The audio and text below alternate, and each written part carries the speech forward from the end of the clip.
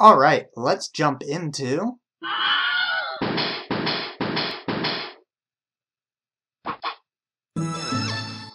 Hi everyone, this is the first video in a collection of videos where I'm hoping to 1. Explain concepts in general chemistry that I know students struggle with, and 2. Convince you that chemistry can actually be understood rather than memorized, contrary to popular opinion. So what is the point of significant figures? A. They are a cruel, perverse form of psychological torment created centuries ago by a secret coalition of warlocks and magi bent on world domination. Or B. They relate to the accuracy of a measurement. As much as you might want the answer to be A, it's B. So let's go into how this all works. On this slide, we're going to compare and contrast 3 different large cylinders capable of measuring up to 2.0 liters of a liquid. But let's start with the cylinder here, cylinder A. What could we estimate this volume of liquid to be based on what we're seeing here? Well, here's what we know for sure. We know that it's greater than 1 liter, and we know that it's less than 2 liters. Furthermore, we can just look by eye and tell that this liquid is definitely not at the halfway point, which is probably roughly around there. So let's say that's 1.5 liters. On the other hand, it's also clearly above, let's say, where 1.2 is probably going to be, and I can confidently say that this liquid is going to be above 1.2. It's probably more around 1.3 or 1.4. Could I go as far as saying that maybe it's 1.36? Not really. Without a doubt, that number's correct. It's clearly 1 point something. Certain. 3 is a reasonable guess. But that 6? That's just nonsense, right? There's no way with this cylinder that I can guess that accurately, that that's a 1.36 as opposed to a 1.38, or even a 1.41 for all we know. So looking at all these numbers, I would say that this number is definitely significant, since we know that it's absolutely correct. This number is significant, since it's a reasonable guess. This number is insignificant, since there is no reason to believe that that number is correct. And so here we come to our first rule. The last significant figure represents the reasonable estimate. Now I'm going to clear some space and bring in another cylinder and get deeper into this concept. Now, here we have a cylinder of the exact same size as cylinder A, and our liquid is at the exact same level, but we can now estimate the volume much better because we can see that this cylinder has more lines dividing the measurements. Each of these lines represents 1/10 of a liter. And so now it actually becomes quite reasonable to estimate the volume of liquid in this cylinder as being 1.36, because now the 1 and the 3 are certain, and the 6 becomes the reasonable estimate. Now, in cylinder C, we have the same level of accuracy as cylinder B. What's different is the level of this liquid. It is now right around that 1.3 line. We would say that the volume of cylinder C is 1.30. And this, of course, flies in the face of everything that you learned in math class. But here, it just emphasizes the accuracy.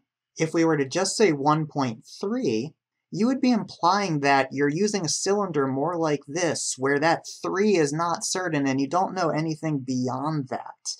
Whereas by putting this 0 here, we're implying that we have a more accurate measurement happening. We are emphasizing that we are reasonably certain to the 100ths place, just like we were over here. So this is a 3 sig fig reading. We can accurately estimate to the 100ths place. And this brings us to our first rule regarding significant figures.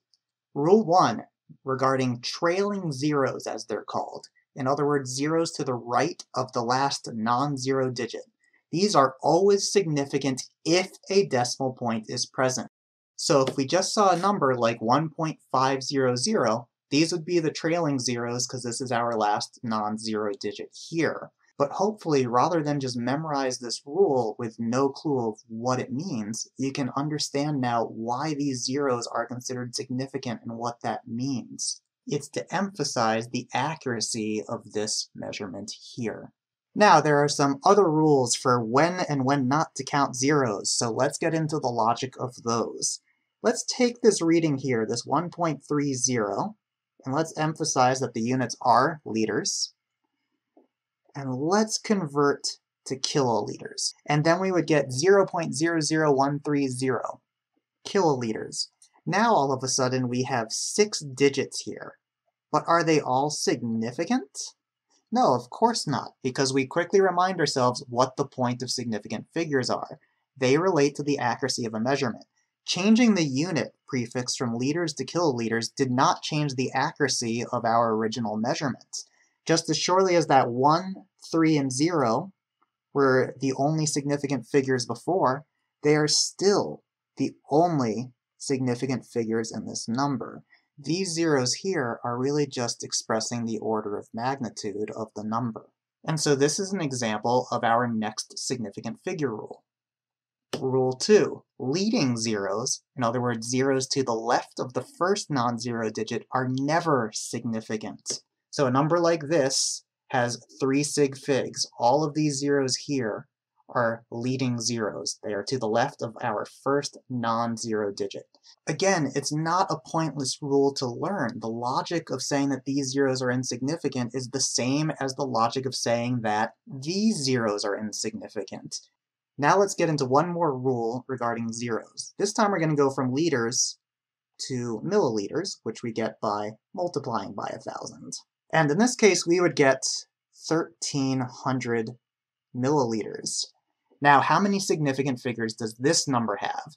If you've already learned these rules in Gen Chem, you probably would guess 2, because you would have learned that trailing zeros are not significant when there is no decimal point present. But let's actually think deeper about this. This reading has the same accuracy as this reading. And sure enough, it's that 1, 3, and 0 that are our significant figures. But now we have a conundrum. Notice that this 0 is considered significant, but this 0 is not considered significant in this situation. How would we know that one was significant and one was not if we didn't have all of this context leading up to it? Well, this brings us to the last rule regarding zeros. Trailing zeros are ambiguous or considered insignificant by default if no decimal is present. And this is the standard Gen Chem interpretation that we learn. So for example, if you just saw a number like 12,000, in Gen Chem you'd probably say this has 2 significant figures. Although if we're thinking more deeply, for all we know, all 3 of these zeros count, or maybe 1 or 2 of them count, just like in that previous example. But if you learned this interpretation from general chemistry, then by all means just go with that for the sake of doing well in your class. But I will go a little bit further with this idea and say, like, we know that we want to emphasize that this number is 3 sig figs. If we go with that Gen Chem default idea, we would say that it's 2 sig figs, which is incorrect. Well, this is where scientific notation comes in. Instead of writing 1,300, we will write 1.30 times 10 to the third milliliters, which we know mathematically is the same as this number here, but now all ambiguity is gone. We are emphasizing that we have the same 3 sig figs worth of accuracy in milliliters that we had over here. And the order of magnitude is what's known as an exact number, and so we don't need to worry about it in terms of sig figs. This is where our accuracy is emphasized. Now, what exactly do I mean by an exact number? Well, an exact number is a number that has no inaccuracy to it. And the most common example of exact numbers in measurements would be counting-based measurements. Like, we have 1, 2, 3 cylinders here. There is no inaccuracy to that. It's not that we have 3.1 or 2.9. We have exactly 3. But in that case, I understand that that is not a 1 sig fig number. Sig figs don't really apply to it because, again, sig figs relate to accuracy, and that number is perfectly accurate.